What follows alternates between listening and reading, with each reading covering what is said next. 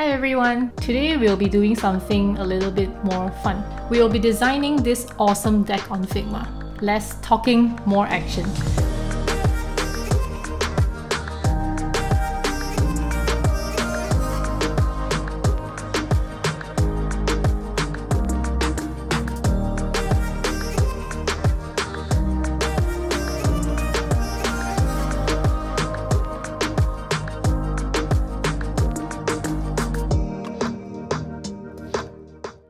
In this tutorial, you will learn how to create slides that look like this. You will learn how to insert GIFs into your slides, and you will learn to make transitions like this. You will learn how to place photos into your mockup, presenting your product features while you tell a story. You will also learn how to make text transitions like this, create charts that appear one after another in a sequence. So let's get to it. So first of all, you will need an account on Figma. If you don't have it yet, go to figma.com, sign up. If you're just trying things out, you can use Figma on your browser, but I do recommend that you download the desktop app. It runs a lot smoother on desktop, plus you get to use a bunch of plugins and explore the community. So download the desktop app and come back to this video. I will be sharing the resources to this Figma file in the description below. The information in this slide is not real, so don't take it seriously. Open a new file, select a design file, rename your file to something like awesome slides. On the left, you have your layers and assets, also your pages. When you tap on this arrow here, your pages expand. By default, you will be on design mode, and you can select a prototype mode or inspect mode. So we'll be going on the design mode now. So first of all, we are going to create a frame. On Figma, frames are your best friend. Frames are something that you can link a prototype link from one frame to another. So tap F on your keyboard for frames, or go to this icon here and tap on frame. So when you select frame on the right sidebar, select presentation, choose 16:9 slides. So now you have a frame with the size of a presentation slide. I'll rename this to 1 because I like to keep things organized and simple. Now you have your first slide. So let's check out the first slide. We are going to do this transition. You will notice this image expands vertically and the text comes in gradually. So let me replay again. App comes in first and design comes in later. First of all, press on T to create a text, or select this text box here. I'm using the font Archival here. Archival font should be by default in your Figma software because it's a Google font where you can use it for free. Create a photo here. I selected this photo from Unsplash. Drag on this little dot here to adjust the radius. I'm just going to copy this from the template that I already have to speed things up. So we'll also be creating a footer that is reusable. Tap F to create a frame, tap L to draw a line, tap T to type. Now once you're done creating the footer, click on this icon here. It creates a component. A component is like a design system. You will be able to duplicate this thing over multiple places. And if I change one of these texts, the rest will change. If I change the color, the rest will change too. And in this case, because we want our slides to behave like templates where they are the same throughout all, so we're going to be using this reusable component here. You can tap on Command and square bracket to arrange your layer back and forth. So if I tap on App and I tap Command square bracket, it will go to the last of the layer. This is handy when you want to rearrange things in different layers so that you know what shows up first and what shows up last. Remember, app design should be 2 different components. I'm going to select the frame here, make sure that you're selecting the entire frame, and tap Command D to duplicate. And to make my image scale vertically from the previous frame, I'm going to resize this image to make it shorter. I'm going to set the layer opacity to 0. This means that it's there, but you can't see it. So I will select App, click on it, click on Shift, and also hold on spacebar to drag it around and make sure that it's still in frame. If you don't hold on spacebar, it will go out of the frame and it won't work. So you will need App to still stay in the frame when you click and drag. So I'll just click on App, hold Shift, hold on spacebar, drag it to the side, set opacity at 0. Again, do the same thing for design. Click, Shift, spacebar, drag. If you tap on Command Y, you can still see your outlines. If you tap on Command Y again, you will go back to the preview mode. So again, I will select App and Design and set the opacity to 0. So for the footer, Command X to cut and I'll paste in the second frame instead. Select the first frame, go to prototype, tap on this plus icon here, an arrow will come out, drag it to the second frame. Select Smart Animate as your animation and select 1000 milliseconds as your animation time. So which means the transition from the first to the second frame will take 1000 milliseconds, which means 1 second. If I want to make sure app moves to the left on the next frame, you cannot have a different name, it will not work. We're going to tap on this present icon here to go into a present mode. On click, there you go. I hope you are excited now. From this slide to the next, the transition is going to be like that. So if you notice, app is going to move to the left, design is going to move to the right, the photo is going to shrink, and a mockup photo will zoom in. So let me play that again. And then when it zooms in, you will see the GIFs that is also auto-played. And the footer stays the same, nothing's gonna change for that. Duplicate this frame, move app to the side, like what you did earlier.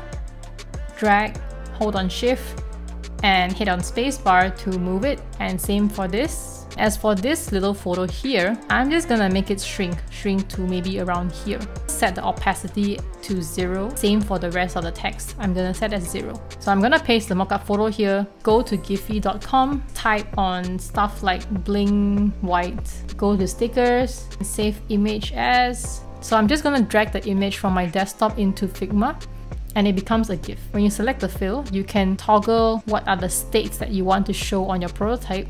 Group these 3 elements together by tapping on Command G. I'm going to rename this as phone. So in order for Smart Animate to do its job properly, you will need to make sure all layers are renamed to the same name. Go to prototype, drag this to the 3rd frame. Figma will automatically predict that you will want to use the same animation as the previous frame. I'm just gonna preview this again. You see, the stuff all fades out nicely, except for this mockup. I want the mockup to also appear from somewhere to have continuity. I'm gonna copy this, go back to the 2nd frame, paste this here, tap on K to scale. So right now this photo is on the top layer, that's why it's showing up. I'm going to tap on Command square bracket, keep tapping it until it goes to the back. Set this layer opacity to 0. So let's try again. On this slide, I'm gonna tap, nice, and I'm gonna tap again. Look at the phone mockup, it appears from small to large. So on the next slide, your text should appear and this should scale down by width, but not by height. Again, select on the 3rd frame, duplicate it, move it nicely, align to the left by tapping on Shift while I drag, resize this group. This GIF is a little bit shrunk, so I'm just gonna make it wider so that nothing breaks. Go to prototype mode, drag again. Nice.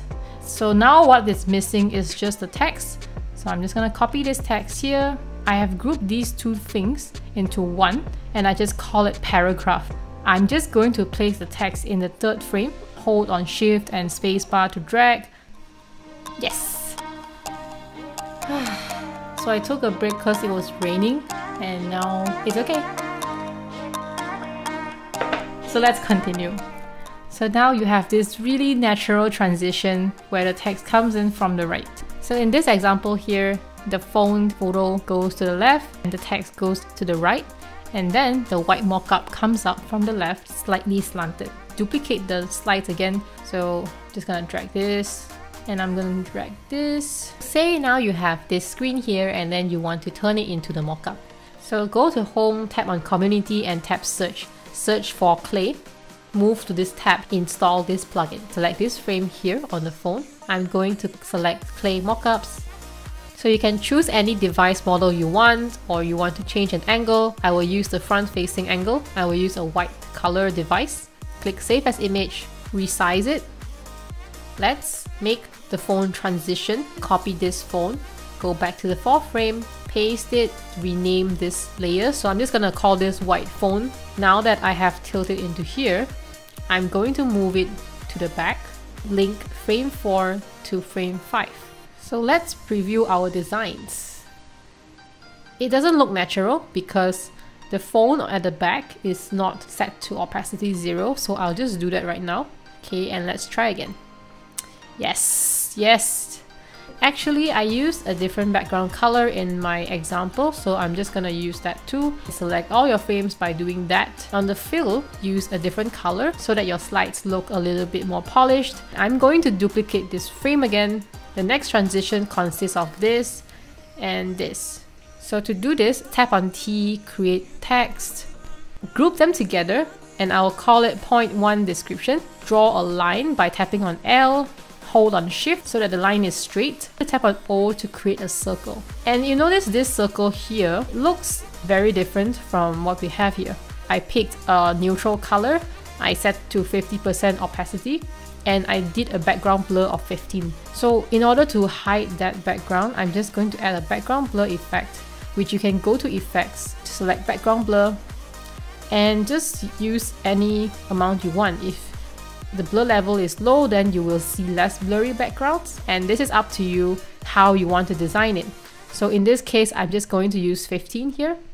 Group this and call it pointer 1. This transition is pretty simple, so you're just going to duplicate this and do the same thing. The next step is to link these frames together and repeat. So let's preview our slides to make sure we have what we want. Yes! So while presenting to your clients or the audience, you can present your features one by one without showing everything up front, so that people will not be distracted by what you have to show.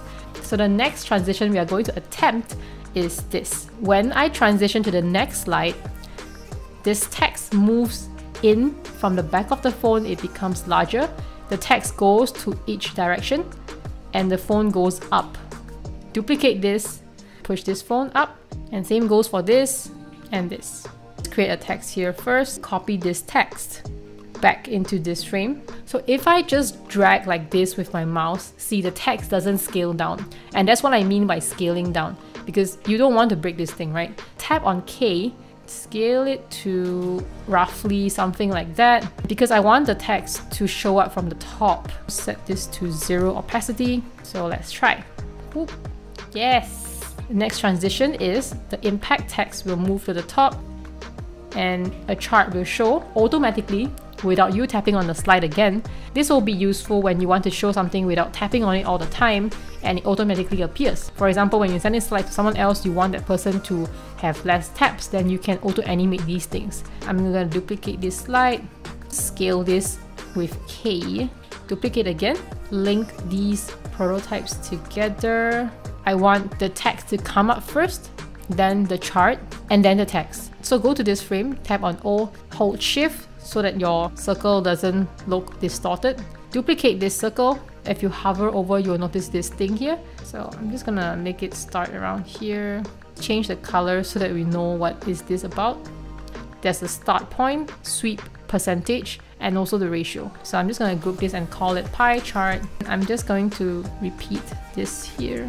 If you want to make dash lines, you can just go to this part here, select dash, tap on the width of the dash you want, use a round cap. Okay, how do we make this appear one after another? Very simple. When you select one of these frames, you go to prototype mode.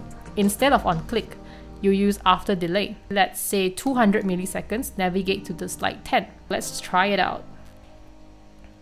Nice. Nice, see, you don't have to tap anything, everything just appears. And also you can share this prototype with people. You can also do different settings here and have fun with it. One more bonus tip for you guys. I highly recommend this plugin called Pitch Deck Presentation Studio. This is the plugin. For example, you have presented these slides to people and you want to export these slides as PDF. Go to this plugin here, Pitch Deck.